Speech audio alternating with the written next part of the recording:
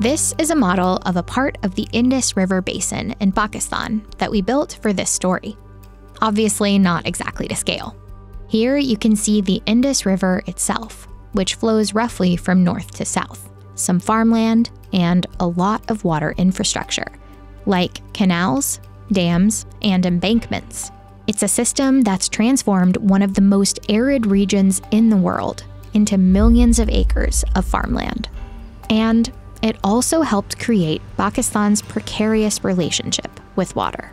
In the past 75 years, Pakistan's population has increased fivefold, while the water availability per capita is plummeting. By 2025, the region is predicted to reach absolute water scarcity.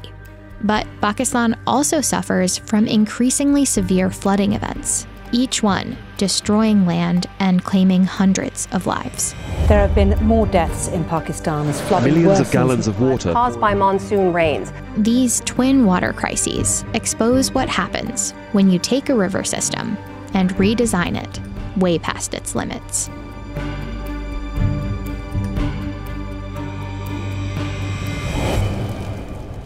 The modern water infrastructure that transformed the Indus River basin started with British colonization in the 1800s. But we'll get back to that. Before British rule, this region was largely populated by agro-pastoralists. They'd spent centuries raising livestock and growing crops, like sorghum, vegetables, and rice along the river. And they migrated depending on the Indus River basin's fluctuations. People lived in an enchanted landscape where rivers were alive. That's Danish Mustafa, a professor in critical geography at King's College London. They were sacred waters. There is a living thing with which you interacted with all the time. This region is arid, and the Indus River and its tributaries are its singular source of surface water, fed by snow and glacial melt starting in the spring from the mountains in the northeast and heavy seasonal monsoons in the summer. As it does today, this means the flow of the river fluctuates a lot throughout the year. Roughly 84% of its flow occurs from around April to October, while the other half of the year, the river flow diminishes. And if the flooding happened, the flooding would typically, water would spread out onto the floodplain. And because it could spread out all over, the flood peaks would not be that high. Pre-colonial empires built their own irrigation system, inundation canals that captured floodwater and allowed irrigation several miles from the river's banks. Like the river, they flowed seasonally, filling up during peak water flow, but were dry in the winter. And crucially, they followed the landscape's natural drainage patterns. So water still found its way back to the Indus system and the sea. In the 1800s, things began to change. After a series of wars, the British took control of the Indus Basin region, and it became part of their Indian Empire. The new British rulers wanted to make this region as agriculturally productive as possible. They began building a much larger network of canals, designed not just to capture flood season flow, but to irrigate year-round and to extend the river water's reach. This water would irrigate cash crops like wheat and cotton up to 100 miles from a river source. The British built embankments to keep floodwater from flowing past the river's banks. And key to this canal system's design were barrages, dam-like infrastructure that raised the river's upstream water level so that water can be funneled into canals with gates that open and close depending on water supply and demand. The completion of the Lloyd Barrage in 1932 is emblematic of this change. It's now called the Sukhur Barrage and sits on the Indus River in the province of Sindh. This project alone created canals that irrigate around 8 million acres of land. Irrigation projects turn millions of acres of once barren land into fertile soil. It's a very Western mindset. We must control nature. That's Aisha Siddiqui, an assistant professor of human geography at the University of Cambridge. It's a modernist way of looking at the river, which was in vogue in the early 20th century. The British Crown moved farmers onto plots of farmland along the canals and destroyed the wetlands, forests, and biodiversity that was there before.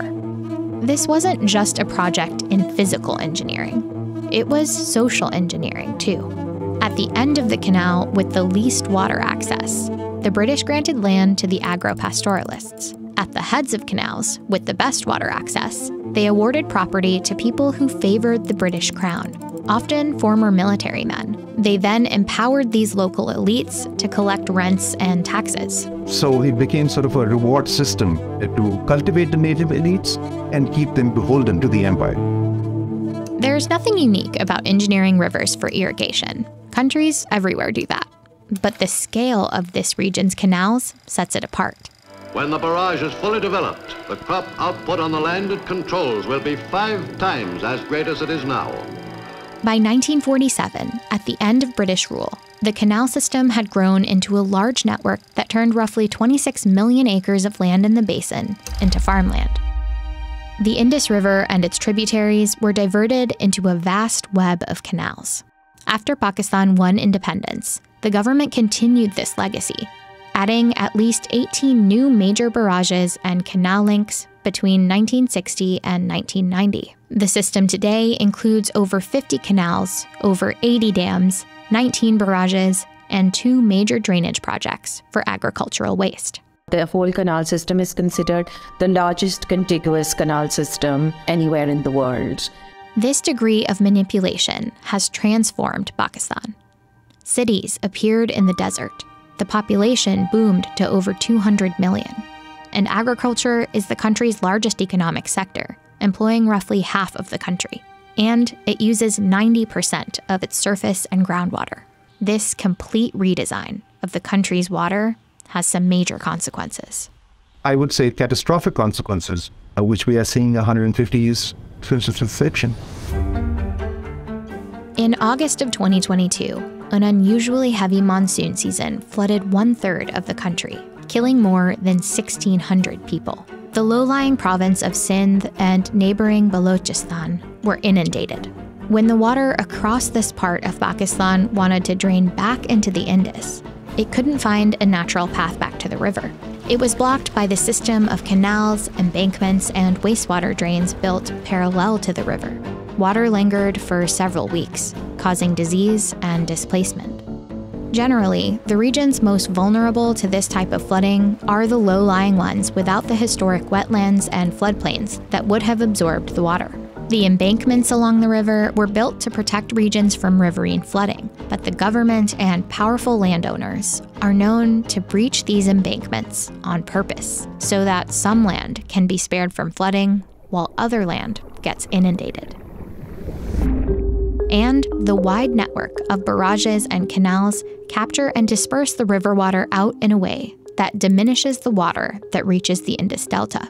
That means seawater can intrude back into the riverbed and groundwater, destroying water sources and millions of acres of farmable land. So in the lower Indus Delta in particular, you have vast, land masses which are now no longer fit for agriculture, and people who have been practicing particular kinds of agriculture are completely destitute. Inequality is also built into the system in terms of water access. The richer you are, better positioned you are in terms of access to water. That means, just like during British colonial rule, landowners at the head of canals today still benefit from this privilege of better water access, while the people at the end of the canals suffer from the most water scarcity.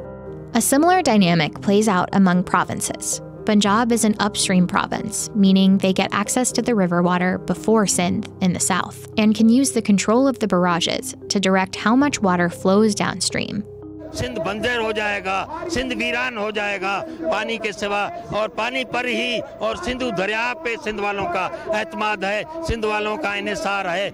Pakistani officials have proposed building more megadams along their rivers as a solution to water scarcity and flooding, showing they intend to continue the same colonial tradition of over-engineering the Indus River. It's a question of a very colonial mindset that has continued in post-colonial Pakistan, and that the way to manage the river basin is only through engineered solutions and not taking account for indigenous knowledge systems. With a problem this massive, a single overarching solution might be impossible. But slow and sustained changes to water policy, like preventing more development in floodplains, clearing out obstructions to drainage pathways, and listening to local communities, could help reduce the extremely negative impacts this system has created.